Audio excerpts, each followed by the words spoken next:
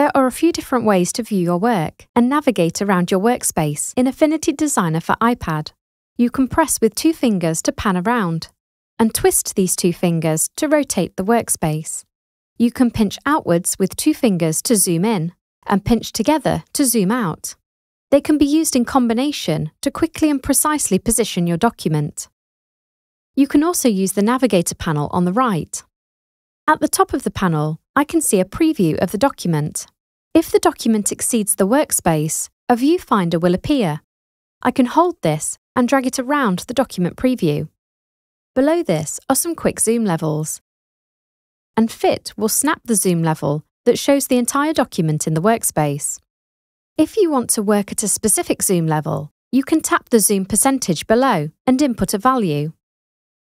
Or you could scrub left or right on the percentage button. Next to this, we have a figure showing the angle of rotation. And again, I can tap this to input a value or scrub left and right.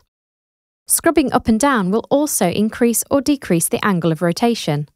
Tapping the lock icon will disable the rotation field, so it can no longer be changed, and the workspace won't rotate if you perform the twist gesture. You can tap it again to unlock it.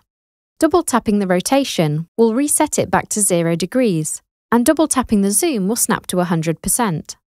On iPad, the Navigator panel also contains the view modes. Currently, the main view mode is set to vector, and the split view mode is set to none. This means that drawn objects and text will be displayed as vector. Objects and applied effects will be shown with smooth, clean edges and transitions.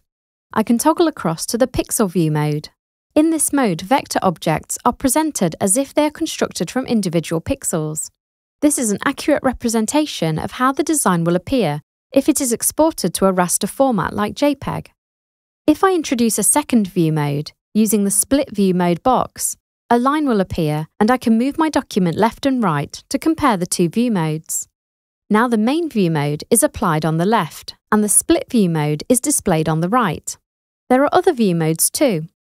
Retina pixel is similar to the pixel mode, but in this case it represents how your design will be displayed on Retina or high DPI displays. The outline mode will hide all strokes and fills in your design and only display the vector paths. Selection behaviors will change, so grouped objects can be selected immediately like ungrouped objects. This is great for making the finest adjustments to curves and nodes throughout your layer stack because all the curves are exposed. However, in very complex designs, it can be difficult to know if you're selecting the right curve. The X-ray mode displays the object's fill at a reduced opacity. This can help give a point of reference when selecting and editing the curves and nodes. The hairline mode ignores all line weights, so all curves are displayed as thin lines, regardless of zoom level. This is particularly useful for CAD documents, as the hairline mode displays the design as they would be displayed in CAD apps. Next to the view modes are view mode options.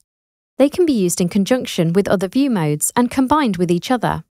You can choose to view your document in grayscale.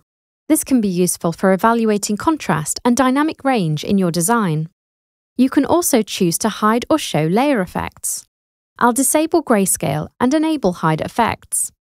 Now we can see the exact shapes of the blurred curves. This design contains a few layers that have layer effects applied.